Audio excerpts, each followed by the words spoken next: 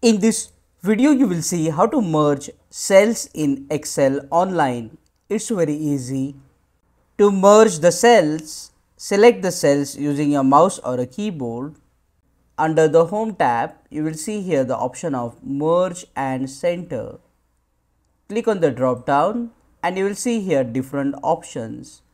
Merge and Center, Merge Across, Merge Cells and Unmerge Cells.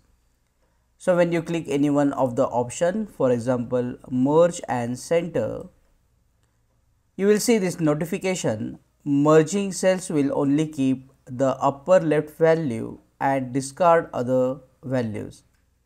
That means whatever is present in the first cell will be retained and the data in other cells will be deleted.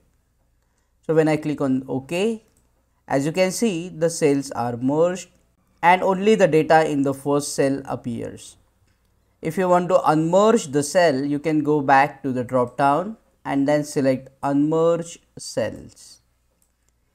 In this way, you can merge cells in Excel online quickly.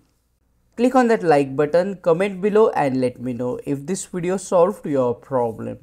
And don't forget to check out these useful videos if you want to learn Excel online quickly. See you again in the next one.